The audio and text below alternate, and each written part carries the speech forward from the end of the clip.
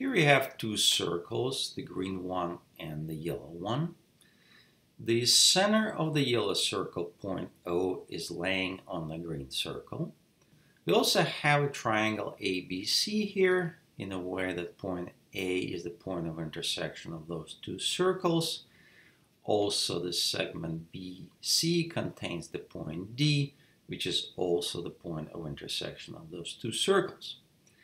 The angle A of triangle ABC is 50 degrees, and we are asked to find the angle C of the triangle ABC. So one thing to notice that when we're dealing with the problems that involve circles, very often we need to have additional geometrical constructions that connect the center of circles with some other points. And this problem is not an exception. So what we're going to do, we're going to connect point O with points A and D. The next thing we're going to do, we're going to denote the angle AOD, this angle, as Y, and this angle B of triangle ABC we're going to denote as Z. Notice that angle Y, angle AOD, has vertex at the center of the yellow circle. Such an angle is called central angle. The other thing, notice that angle ACD, which is angle X, has vertex on the yellow circle. Such an angle called inscribed angle. Also notice that angle Y and angle X, they intersect that yellow circle at the same points, at point A and point D. In such a case, we have what is called inscribed angle theorem. That says that inscribed angle X should be half of the central angle Y. I have a video where I go into a lot of details about inscribed and central angles, and there's a link in the description to this video.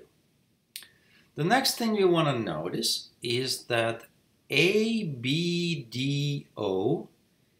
is a quadrilateral that is inscribed into the green circle.